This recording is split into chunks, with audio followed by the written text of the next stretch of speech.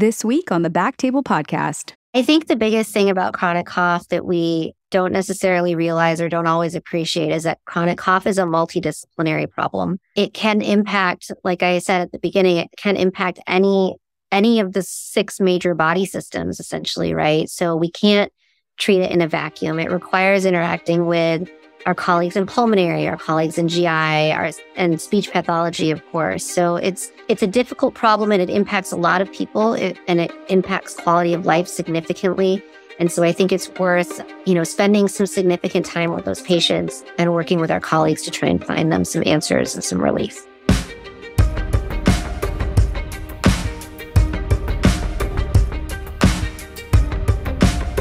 Hello, everyone, and welcome to the BackTable ENT podcast, where we discuss all things ENT. We bring you the best and brightest in our field with the hope that you can take something from our show to your practice. Now, a quick word from our sponsor. Cook Medical's Otolaryngology head and neck surgery clinical specialty strives to provide otolaryngologists with minimally invasive solutions to address unmet needs.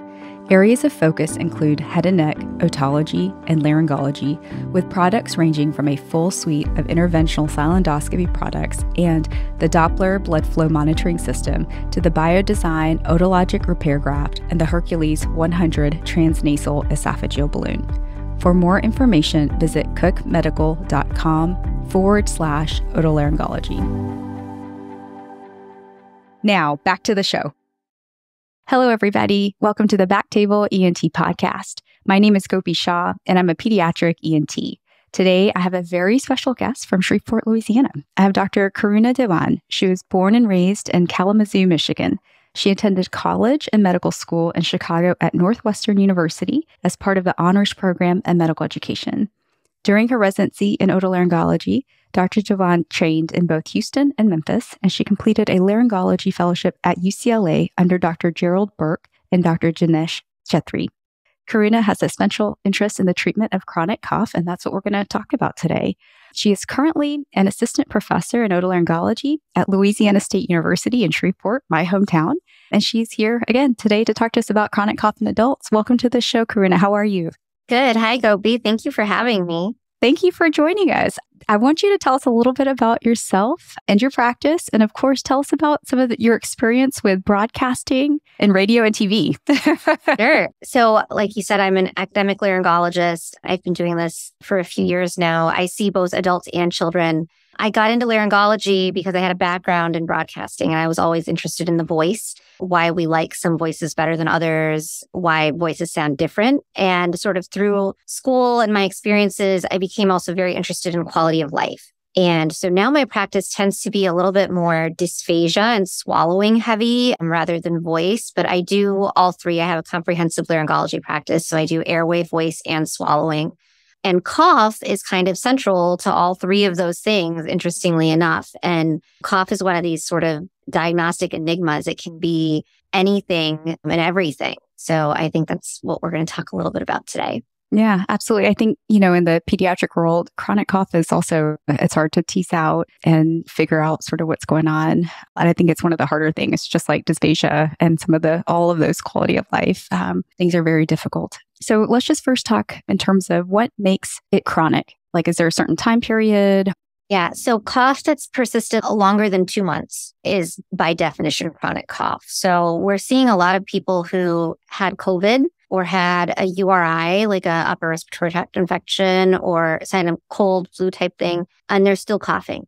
And for up to 2 months, up to 8 weeks, that can still be the remnants of that initial infection. But after it's been 2 months, then we start to think that this has become a chronic condition.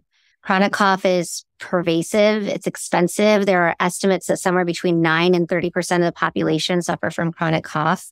It's the single most common reason adults go to see the primary. And it becomes even more interesting because we know that cough has a function too. Cough has a basic function. So you don't want to completely prevent cough because it has a positive effect also. It keeps the pulmonary alveoli open. It's used to expel things. So if you're eating or drinking and something goes down the wrong way, you have to cough to get it up. Cough can be voluntary. We all cough, clear our throat very often. And then cough is a response to stimulation in the larynx. in the throat and in the lower respiratory tract. So stimulation, which can be foreign particles, can be an allergen, can be pretty much anything. We need to do what we often as physicians call pulmonary toilet, is to get that stuff out of our lungs. So entirely preventing cough is not the goal, but really making it so that people can live a comfortable life in concert with the cough. Yeah. You said chronic cough, is it about once it's persistent after 8 weeks? When do you usually see patients in your clinic? What's the range? Yeah, it's definitely a range. I have always practiced at a tertiary care center. So I see people after they've seen a lot of other doctors, and I'm usually opinion number 8, 9, or 10. So people are sort of at their end. I have patients who say, I've been coughing since 1972. And I have patients who, one of my partners who got COVID and has been coughing for the last 3 months. So it's a wide range, but really people tend to come in when it is bothering them, when it's hindering their life. So prior to COVID, we would see people who would come in and say, I can't go to the ballet. I can't go to a movie because it's disrupting to those around me. And now we're seeing people that they don't want to go grocery shopping. They don't want to have dinner with their family. They don't want to socialize because everyone keeps asking, are you sick? And so it's become sort of more of a social problem, really. And so when these patients come to you, what kind of questions do you usually ask them? Like, what are you looking for in your history? What is something that helps you kind of tease out etiology, treatments, risk factors? In the diagnosis of chronic cough, the history, the HPI is really important. I start with what makes you cough. Can you identify triggers? It's kind of 50-50. Some patients will know exactly what makes them cough. Some patients will not know at all. But are there certain smells? Does exercise make you cough? Do you cough when you eat or drink? Or do you cough after you eat or drink? Is it change in temperature? A lot of people will say, when the air conditioning hits me, I'll cough. When I sit in front of a fan, I'll cough. Is coughing triggered by talking or by laughing? Does something make your cough stop? One of the key things that I like to ask is, do you wake up in the middle of the night coughing? Do you feel short of breath? Do you feel like your voice has changed? For those people who cough when they eat or drink, do you feel like you also have difficulty swallowing? Are there some foods that you avoid because you think they're going to trigger a cough? Do you have seasonal allergies? Do you have allergies to pets? Have you seen an allergist? And then, of course, what treatments have you tried? What has worked for you? I like to ask people, when did your cough start? Do you remember being sick when your cough started? It's very common to hear, I had this cold, flu, something, and everything else got better, but my cough never got better. Do you smoke? Does someone in your home smoke? And then, I ask them all these questions, and I usually ask them about their medication list, and then I will look at their medication list pretty carefully. Before we get to medication list, in terms of some of the questions, so during eating makes me think of aspiration. After eating makes me think of GERD. Waking up in the middle of the night, what am I thinking of? Reflux. Reflux. So patients okay. wake up in the middle of the night. It's, they've eaten a big meal. They've eaten something fatty, greasy. They've been drinking alcohol, and then they go out there, they lie down. And so it's the midnight reflux, the nocturnal reflux that I'm looking for with that. Allergies, I'm thinking postnasal drainage. What about like smells and temperature, exercise? What are we thinking there? So exercises can point to asthma. It can also point to like subglottic stenosis, paradoxical vocal fold motion. And really what I'm looking for in the smells, the change in temperature, is the irritable larynx picture. It's like a post-viral sensory neuropathy, essentially. And we'll talk more about that in depth. But the talking and laughing also, the people who they talk for a while or they start laughing, they're laughing really hard, and then it turns into a cough, or certain smells, or cold. A lot of time, it's very often cold. And that's also part of that irritable larynx. Irritable larynx. All right. So we'll talk about that. Yeah, we'll get there. So in terms of medications, we think of the ACE inhibitors. Are there other medications or alternative medications, vitamins and things like that as well on your medication list?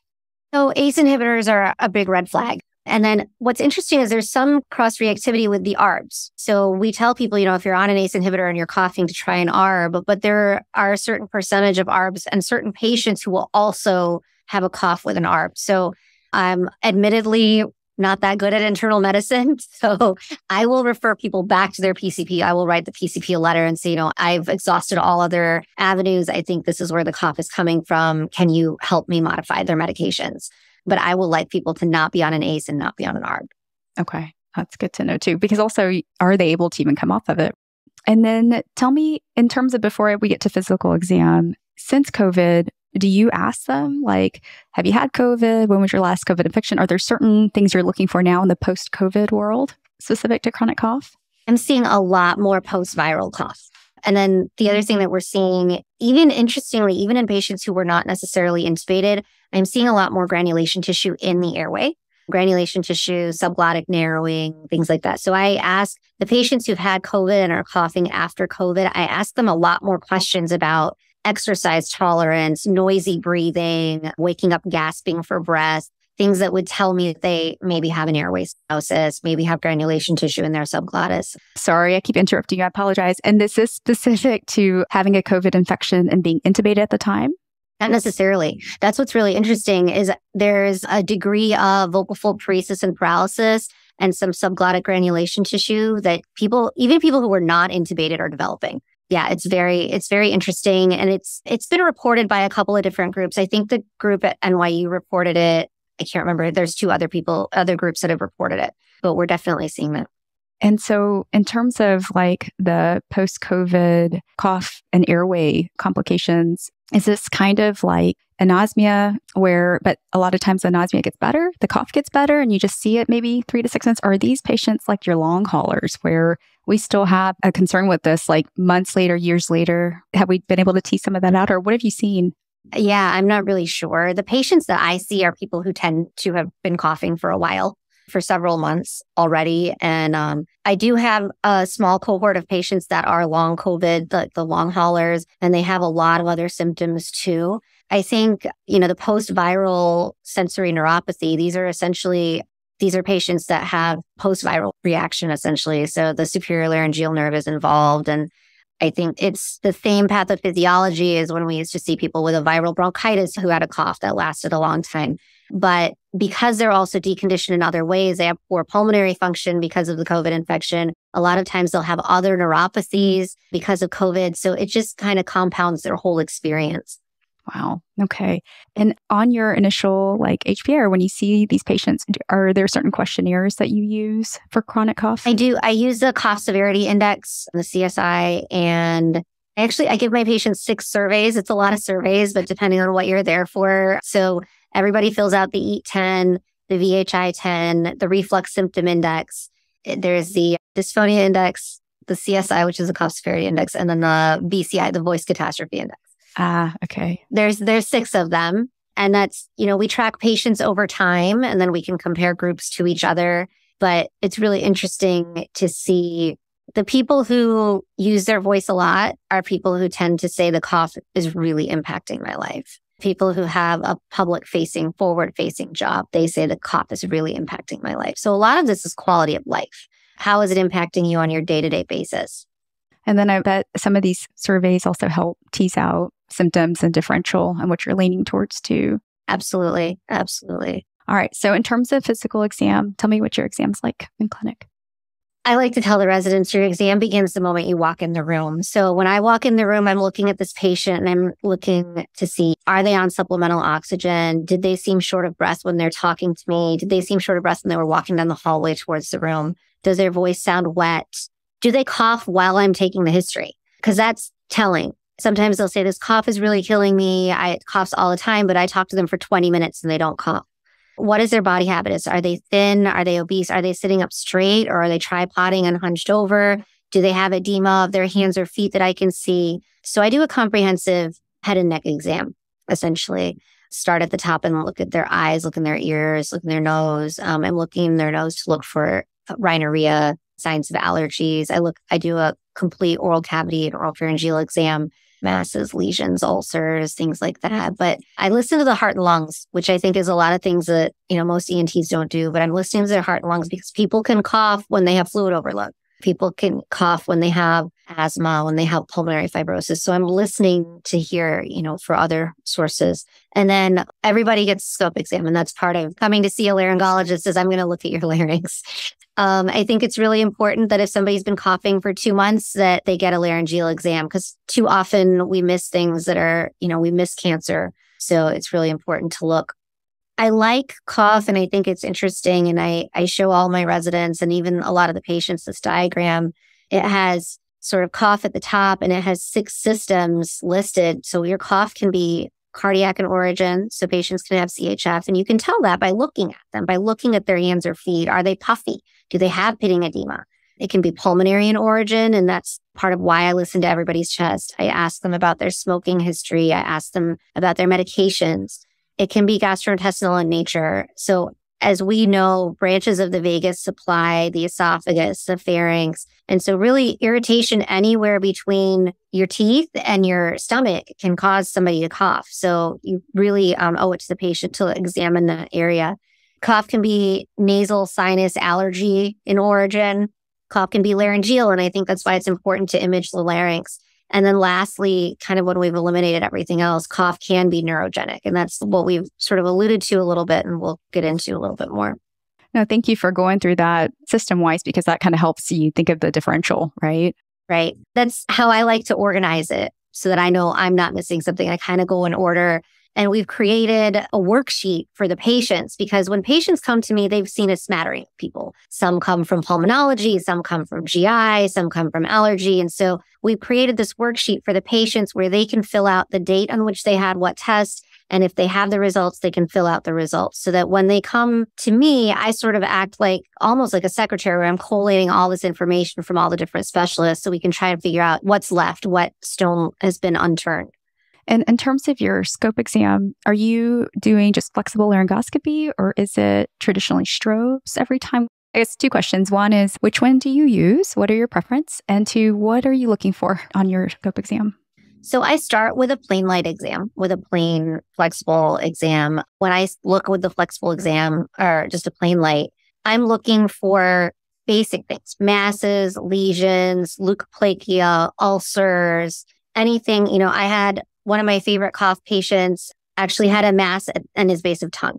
It ended up being, it was a lipoma, but he was coughing because when he would eat, food was getting stuck on this mass, and then he kept clearing his throat and coughing to try and get it to move.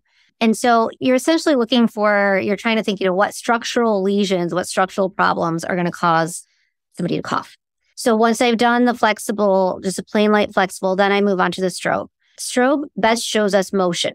When I use the strobe, I'm looking for asymmetry between left and right, because globus, which is related, it's all kind of on a spectrum, globus, feeling like something's stuck in your throat, and coughing because you feel like something's stuck in your throat.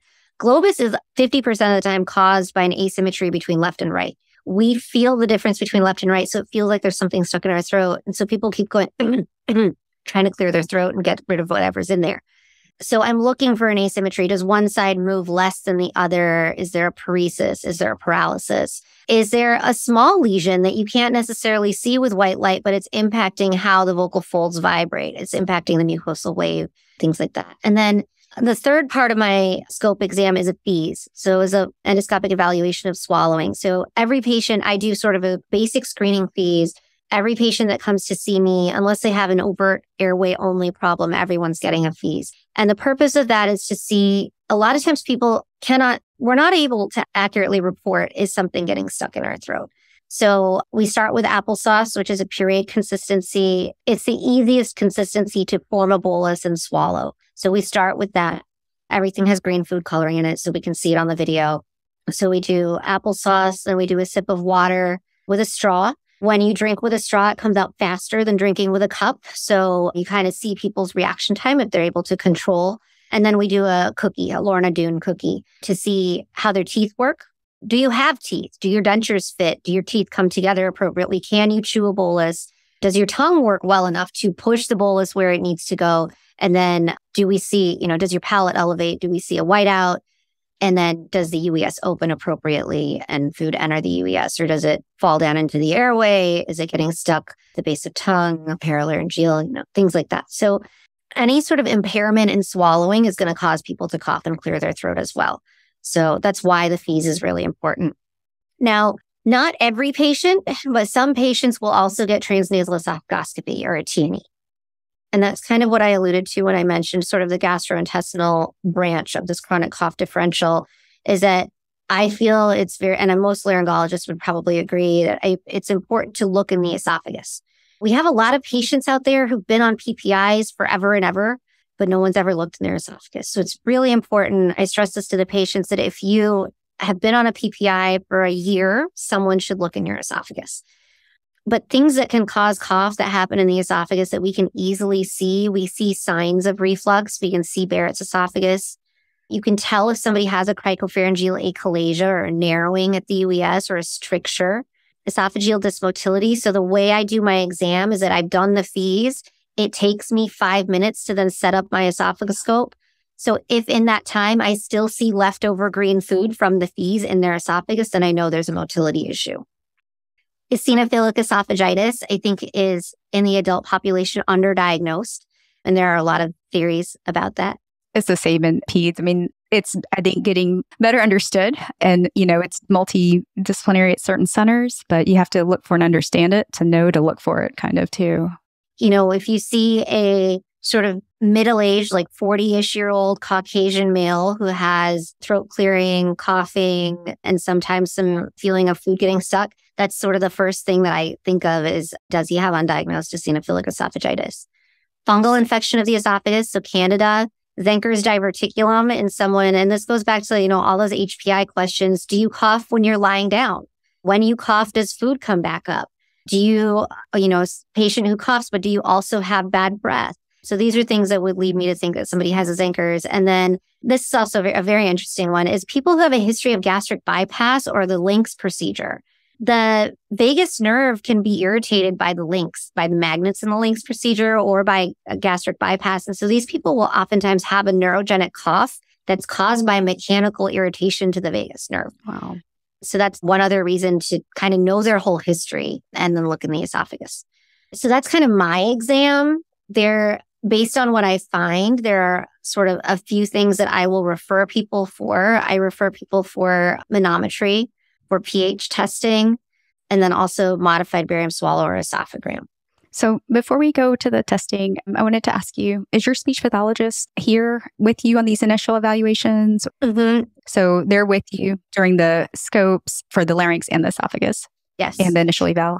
So the way we work here is a team model. So all new patients are evaluated by both speech and by myself. And I find that those patients who need therapy, whether it's speech therapy, swallow therapy, respiratory retraining therapy, cough suppression therapy, the speech therapists have a lot to offer the laryngology practice and the cough patient.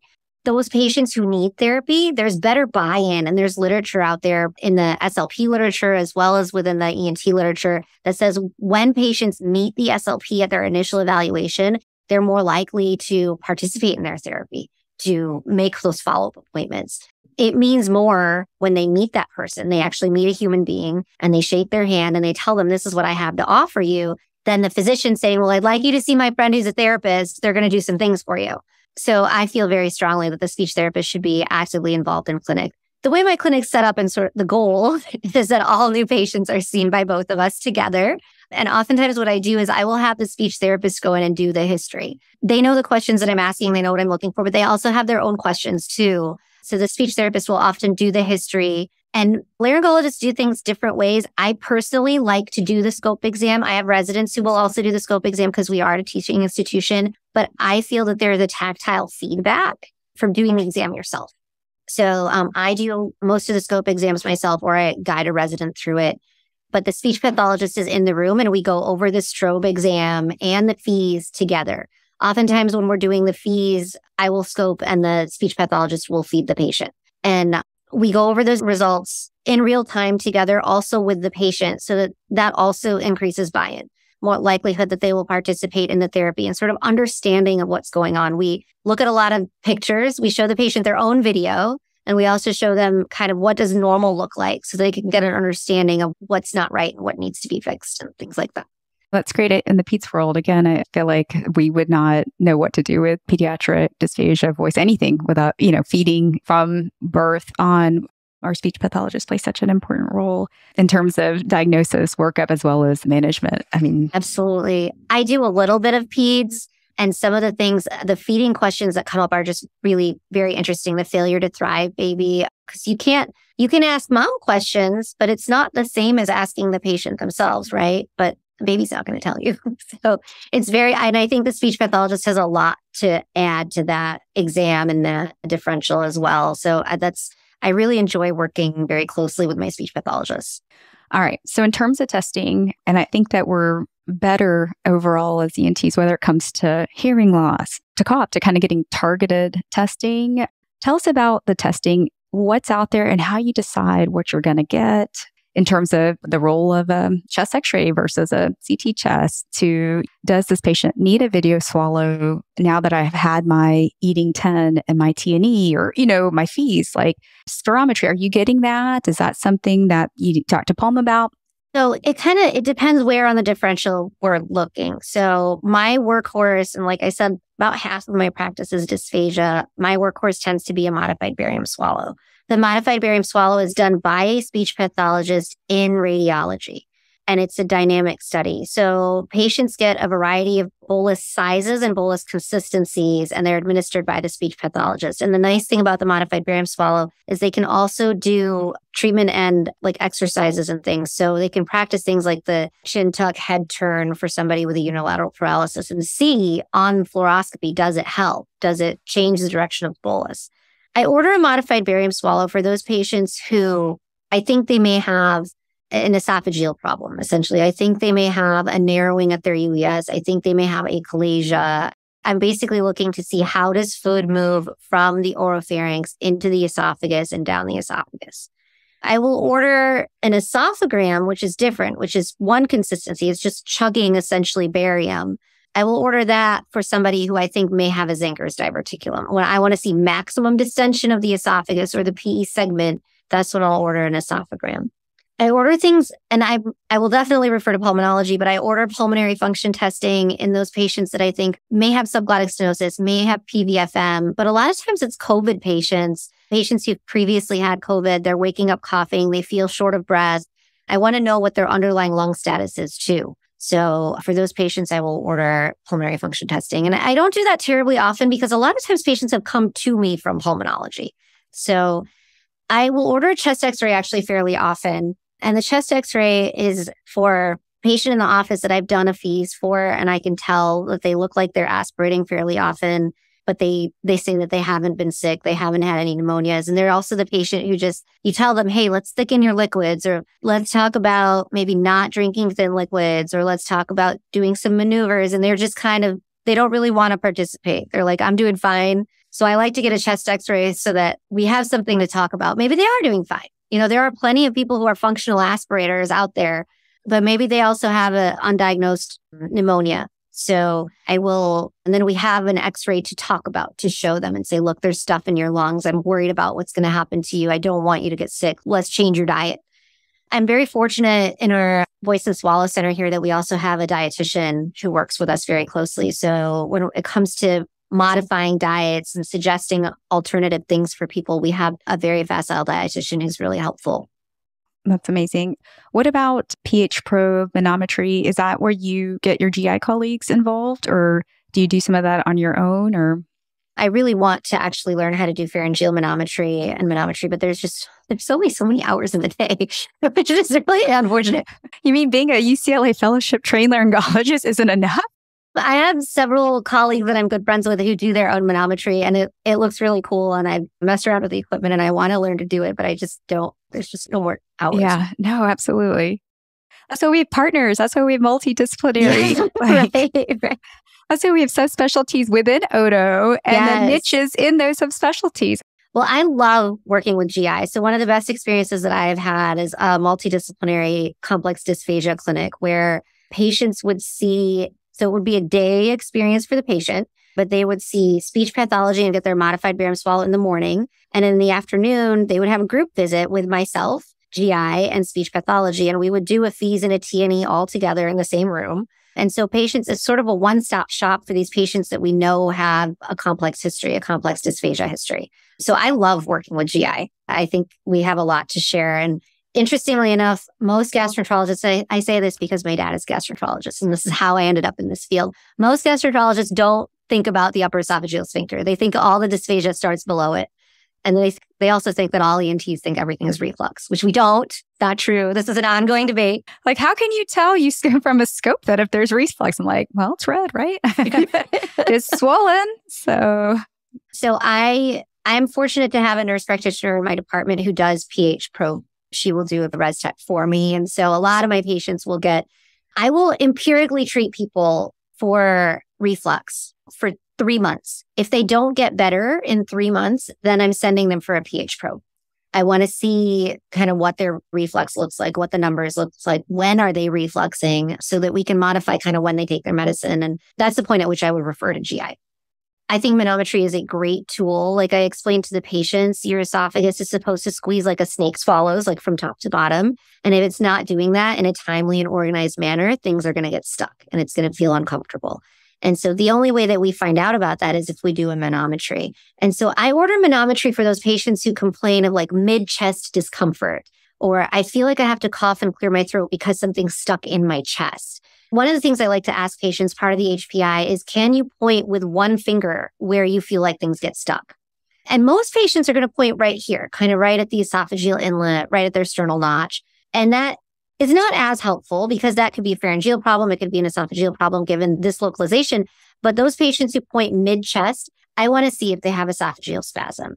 And their symptoms sort of are different. They describe coughing and clearing their throat and chest pain after eating. And so those are the patients that I'll get a manometry for. And in terms of like medical therapy, can we go over some of the options? And then do you have an algorithm? Does everybody start with 3 months of reflux medicine or nasal steroid spray or something like that? And in terms of reflux medicine, is it usually a PPI or does an H2 blocker suffice? It depends. Like I said, it depends on the crux of the chronic cough is a differential diagnosis, right? So it depends on what is wrong with somebody and kind of how I start. And I like to tell the patients this, that phlegmy feeling in your throat where you feel like something's down there and you feel like clearing or coughing can come from two places. Either something's coming up from below or something's coming down from above. So I do a fairly comprehensive sort of nasal sinus exam as well. On the way in with the flexible scope, I'm looking to see, do I see purulent drainage? Are their turbinates large? Do they have sticky allergic mucin? Do they have cobblestoning? What does their nasopharynx look like? Do they have adenoids? Are they one of these adults that has a lot of adenoid tissue? I have, interestingly enough, treated several patients with chronic cough that actually have adenoiditis. It's this crusty, gross-looking pus that's dripping down from their adenoids into their larynx, and it makes them want to clear their throat. We see that in kids, but I don't know if you see that in adults. Every once in a while, we'll get a teenager. I'm like, well, dang, that's what's happening. Yeah. At least 2 or 3 times a season, I'll see some in an adult. Yeah. So I start with kind of that nasal exam. And then we've done a comprehensive physical exam, and I think that they have reflux. Basically, they have erythema and edema of the intra-arytenoid band. They endorse burning chest pain. They actually feel the reflux, things like that. Then I will treat them. I start with 3 months PPI once a day. If that is somewhat helpful but doesn't completely take care of it, I do send them for pH testing. The next change in my medication regimen is to make their PPI twice a day. I'm really sad that Dexilant is not covered by insurance anymore. As a fellow, we gave a lot of Dexilant out. I liked Dexilant because it was a 24-hour, like a release PPI. And then at night, if they had breakthrough symptoms, I would tell them, okay, before dinner, let's take a Zantac, let's take a histamine blocker at dinner. So that I like that sort of approach to it as well. So BID PPI and add a Zantac at night. There's a lot of other interesting things out on the market. There's Reflux Gourmet, there's Gaviscon. It just kind of depends on what their chief symptoms are. And I wait till I get the pH probe. So basically, if once a day doesn't work, I get a pH probe and we look at when are you having more reflux? How bad is the reflux? And we try and manage it that way. And honestly, if we get to visit number 3 with me and I'm not getting good control of your reflux, I'm going to send you to GI. That's their wheelhouse. Yeah. I'm not the expert on how to manage reflux. We have even met our threshold, I feel like, in peds, when it comes to, we still do. Use reflux medications for laryngomalacia, depending on how symptomatic. But even that practice, it really depends on the pediatric otolaryngologist. And hey, I'm just going to go ahead and send you to GI because I don't want to manage the PPI or the H2 blocker or whatnot. And I think what we often forget, because there are people who've been on PPIs for many, many years, they're not benign medications. They have side effects too. They also need to be monitored. And like I said earlier, if somebody's been on a PPI for a year and no one has looked in their throat and their esophagus, that's an issue. Like someone needs to look in there. So I don't want to leave people on PPI forever and ever. That's why I think it's important that they be managed by GI as well. Yeah. And you mentioned, since we're still talking about pH and pH probe, a diary. Do you have them write down when they're symptomatic too, to kind of see when their pH is up or low, then they're symptomatic? Is that That goes with the pH probe. That's sort of part of that test. Yeah. Yeah. Okay. And then in terms of for the patients that haven't had a scope, and I know you do T&E in the office, when do you have to consider going to the OR to do anything? And in the peds world, there's rigid bronchoscopy and triple scopes. And of course, it's kids. And so they're doing esoph, flexosoph, and a rigid DLB, direct laryngoscopy, bronchoscopy. Is there ever a time where you have to consider going to the OR for further diagnostic physical exam type evaluation? Or do you do flex bronchoscopy in the office at the same time on your initial evaluation? Yeah, I do flex bronchoscopy in the office. I think the nice thing about adults is you can pretty much do anything in the office. All the diagnosis is in the office, which is great. So yeah, I look in the airway. The blue plate special is the patient who comes in and gets a strobe and a fees, a bronch, and a T&E. Got it. Okay. And I mean, I feel sorry for that, but it happens. Yeah. Oh yeah, it's part of it. People who, especially some of these post-COVID patients where they're short of breath, they're coughing. They also say that they cough when they eat. They're getting the whole exam. They're also getting a bronch because I need to see your subglottis as well. So yeah, absolutely. We do a fair amount of bronchoscopy in the office.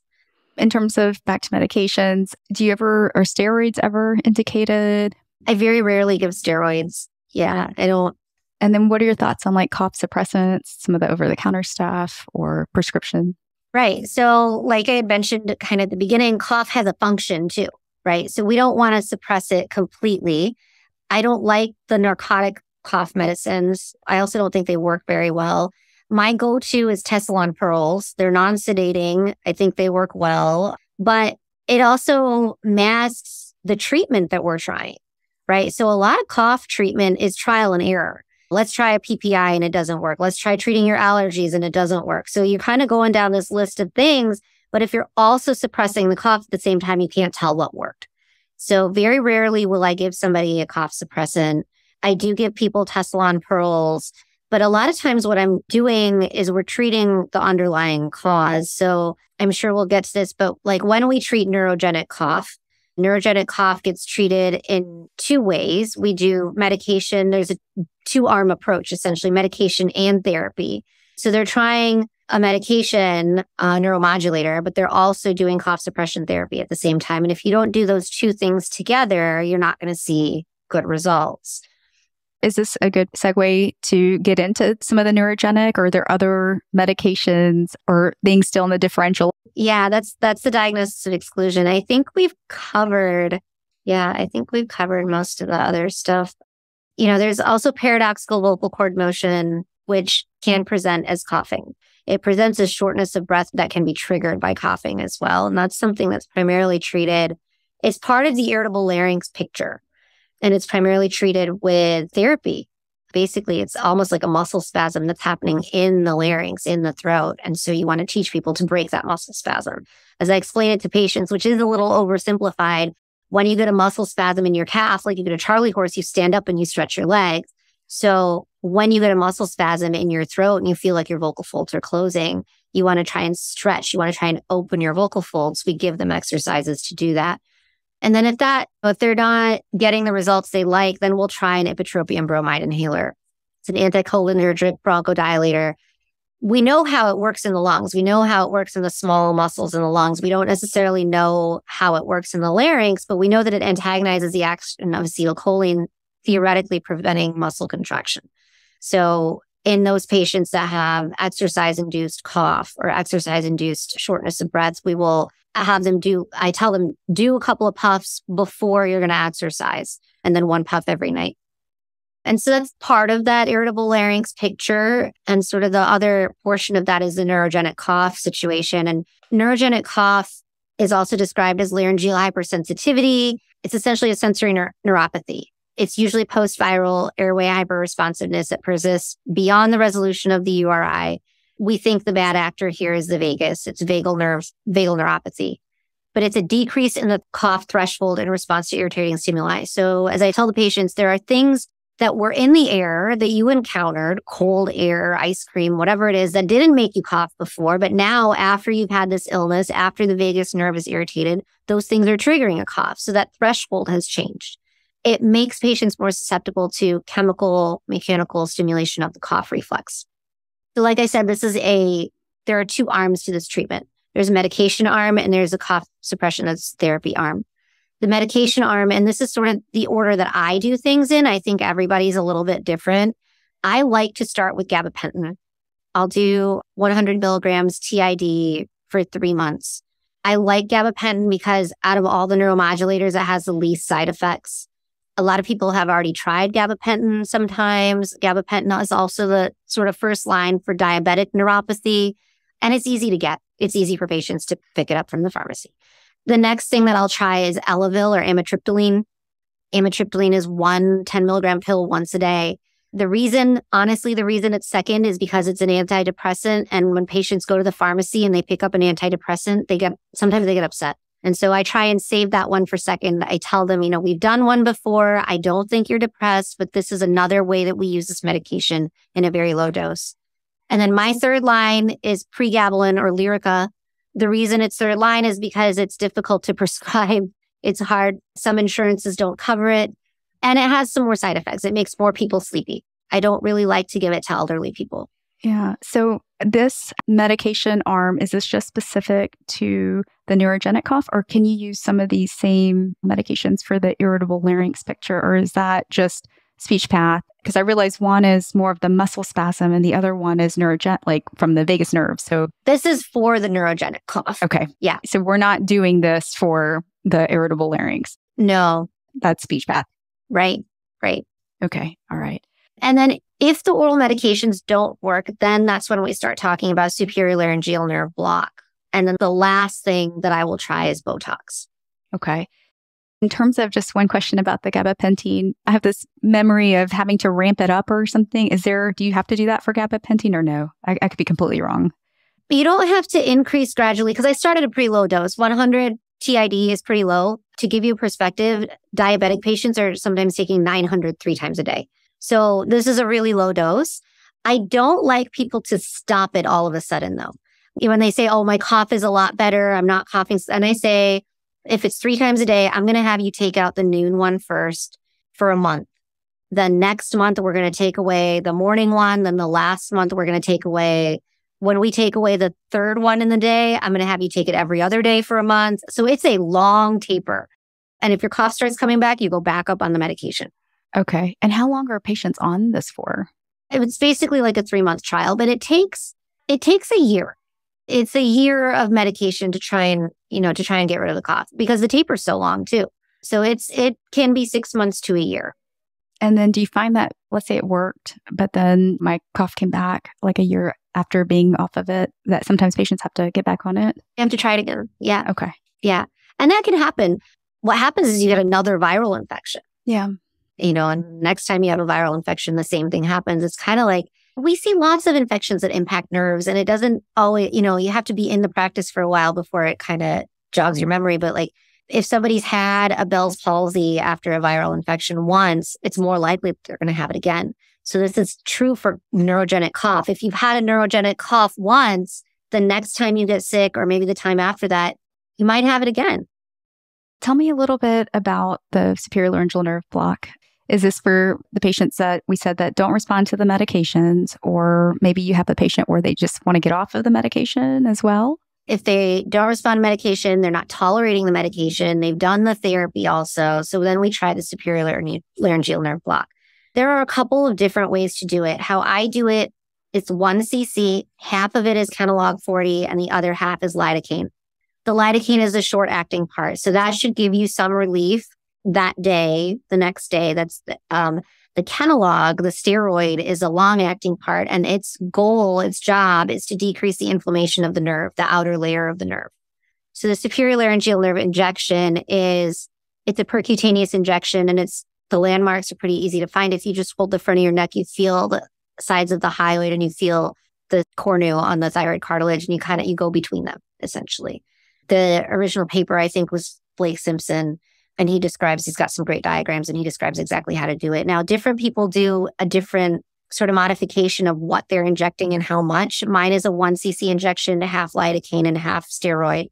If that is not effective, then I will, after I do that, they're 1 month apart.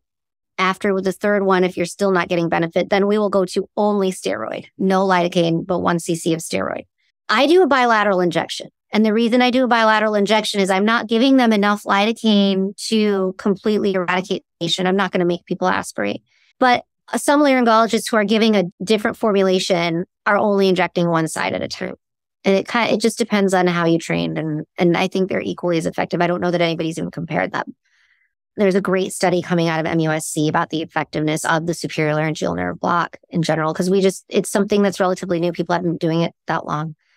So it's a series of injections. Usually I tell people 3 to 5, 1 month apart. And usually around month 2 or 3, we start to see some improvement. And what we see is that each individual coughing fit is not as violent and as disruptive. And then the fits are fewer in nature.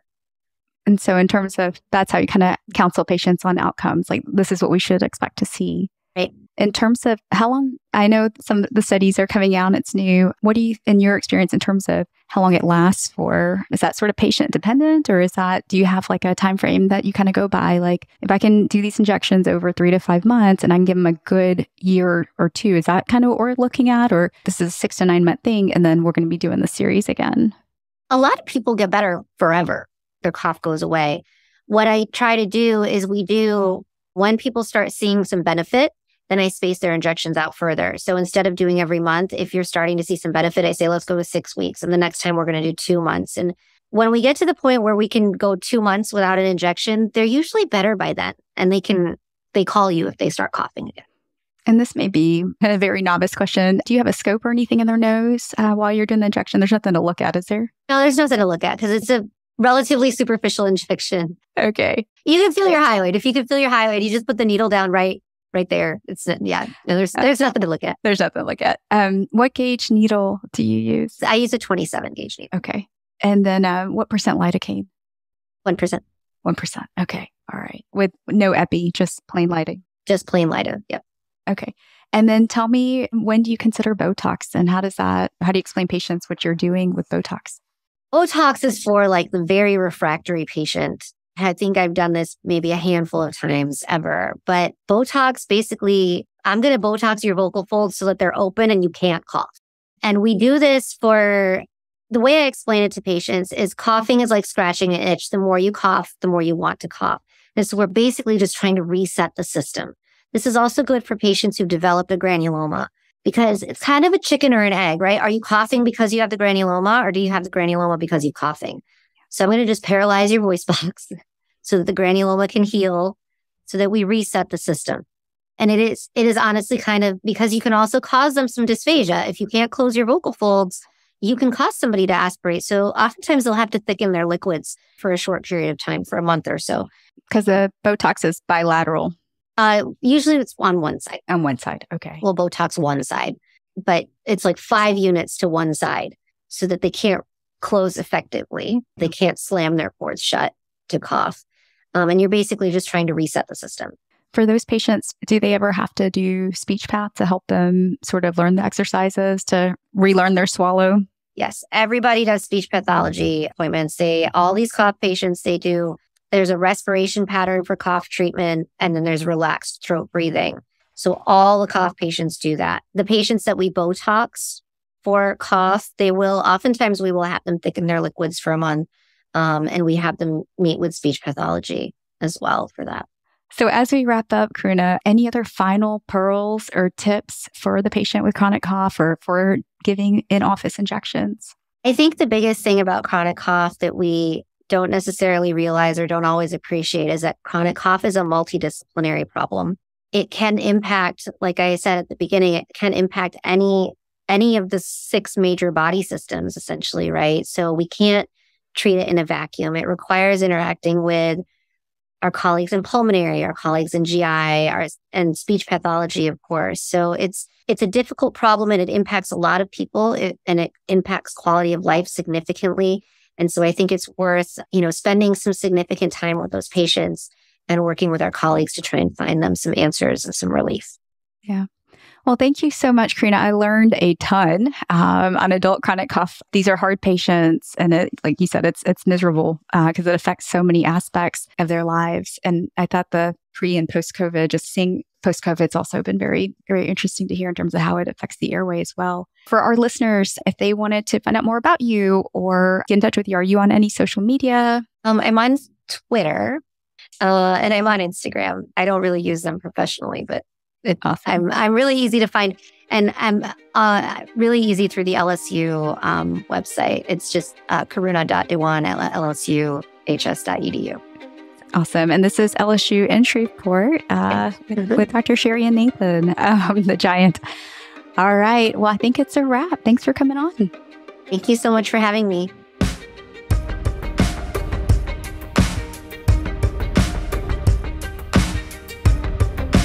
Thank you so much for listening. If you haven't already, make sure to subscribe, rate the podcast 5 stars, and share with a friend. If you have any questions or comments, direct message us at _BackTable ENT on Instagram, LinkedIn, or Twitter. BackTable ENT is hosted by Gopi Shah and Ashley Agan. Our audio team is led by Kieran Gannon, with support from Josh McWhirter, Aaron Bowles, Nick Shellcross, and Ness Smith-Savadoff. Design and digital marketing led by Brian Schmitz, with support from Taylor Spurgeon-Hess and Yvonne Orgodzinsky. Social media and PR by Chi Ding. Administrative support provided by Jamila Kennebrew. Thanks again for listening, and see you next week.